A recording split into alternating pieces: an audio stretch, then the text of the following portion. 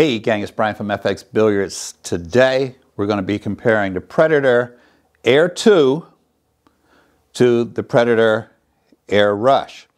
Air Rush is brand new. Full disclosure, Predator sent me both of these cues. This one I've had for a couple years, this one I've had for a couple months. Let's take a look. The main difference is obvious. Okay, we have a standard type jump cue here and we have carbon fiber here. I'll talk about the advantages of each one in a second. But in the meantime, they're both just about the same weight. At least they feel the same weight in my hand, even though this one is a little bit longer, and I'll talk to you about that in a second as well. So I use two different techniques when it comes to shooting jump shots. The first one, and my least favorite of the two, is the dart method. The way the dart works is you're going to hold your cue here, just a tiny bit behind the actual shaft here. Actually, the shaft is here. I'm holding it right at the balance point just about. You're just going to hold it very lightly, and all the jumping motion is going to happen with your wrist. The better you can do this, guys, the better you're going to be at using this technique. So if I had to play the 4 and my cue ball was this close to my object ball, the dart method is king, because the other method I'm going to show you, these balls are a little too close for me to clear it. So if I needed to hit that 4 ball, or make that 4 ball in this case, I would come down here. You can see I'm just holding it with a couple fingers here. I can get much closer to this ball, which means if I hit it properly, I can clear that ball that I would not be able to clear otherwise. So that's how the dart works.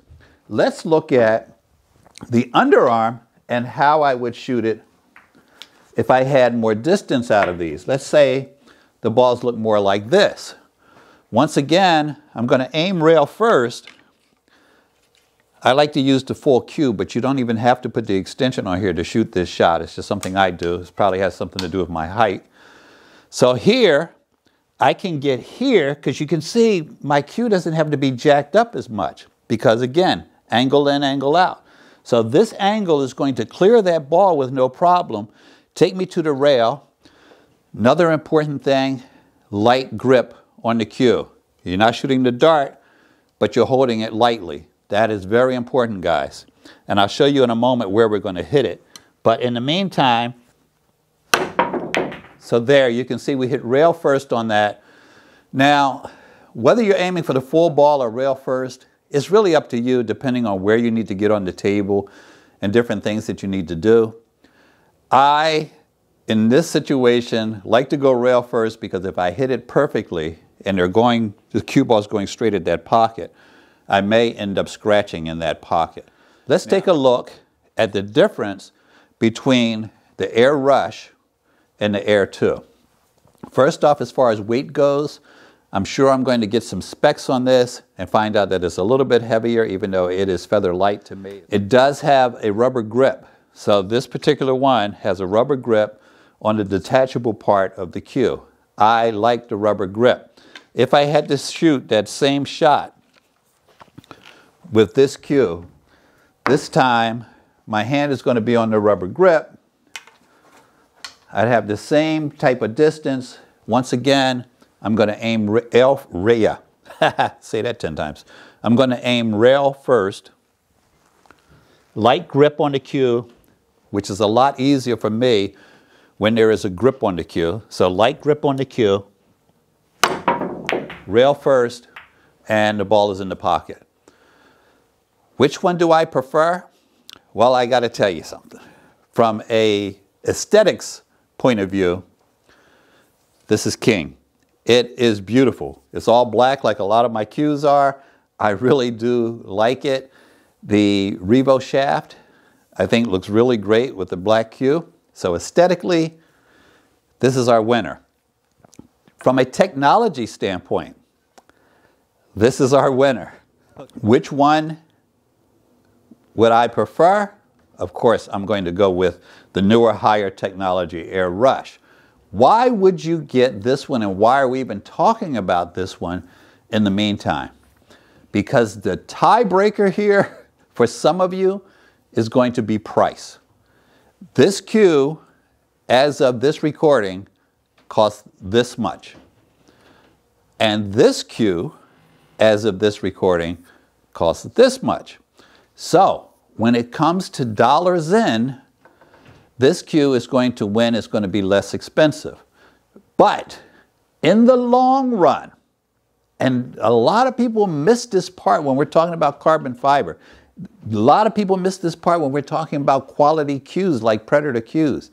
In the long run, this one is going to be less expensive. Why? Because this does not chip and break and warp and do all of those things that happens with a wooden shaft over time. Now, which one would I buy if I didn't shoot a lot of jump shots? I might buy this one because you're going to save some money. If you use that money that you save wisely, maybe on some lessons, then it makes sense. But here are the things that most people do wrong when they're trying to shoot a jump shot.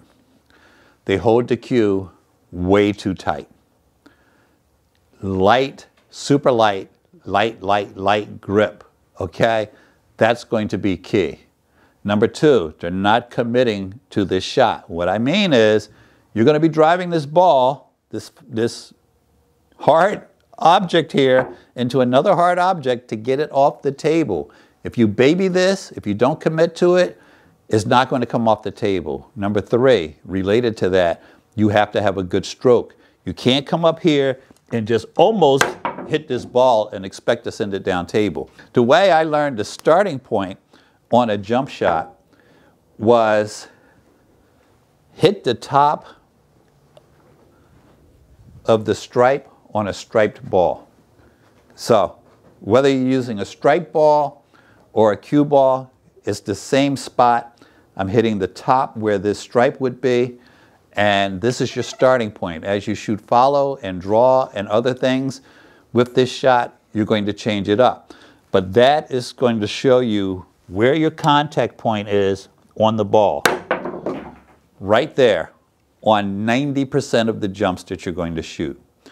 So, checklist. Hit it in the right spot. Follow through, commit to the shot. Keep a light grip. Work on the shot. Major mistake, trying to go too far too soon. Before you can jump a ball, you'll probably be able to jump a piece of chalk, maybe 2 pieces of chalk, and then maybe part of a ball, and then a full ball. So, put all those things in place. Don't forget to subscribe, give us a thumbs up. Have a great day, and I'll talk to you soon.